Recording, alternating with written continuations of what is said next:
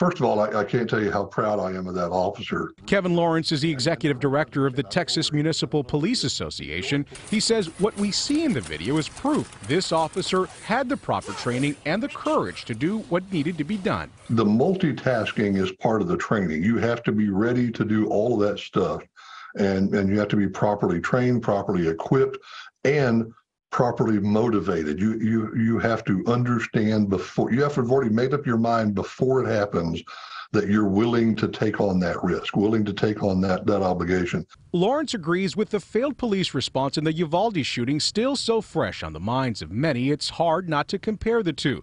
In one case, dozens of officers who didn't move in. In Allen, one lone officer who did. What we see on the video, is that a testament to one man's bravery or to one man's training, or is it both? That officer is an example of somebody who's been properly trained, properly prepared, properly equipped for that situation.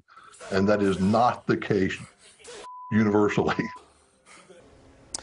Based on the video that you just saw, the entire response from the first shot fired to the gunman being killed, that's about 5 minutes. So that gives you an idea of just how quickly that officer was able to react and ultimately take that threat out, Doug. It is extraordinary to watch it in what was real time that day. So it's been more than a month and a half. I was talking about over 50 days since the shooting, obviously. Any indication why the video was released today and perhaps not any earlier than today? Well, we had to wait today. The case was before the grand jury until we got word just yesterday, in fact, that the officer's actions were justified. The Allen Police Department says after that decision was announced, they decided to release that portion of the video. That's why we got it today. Allen Police telling us today that the case did go to the grand jury for an independent review and to ensure accountability as well as transparency.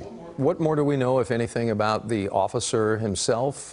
Status? Is he back to work? Do we know anything? You know, we tried. You know, obviously we want to know more about this hero officer. But Allen PD, they tell us that the officer has specifically asked that his name not be publicized by them. So as far as we can tell, the department is honoring that wish at the moment.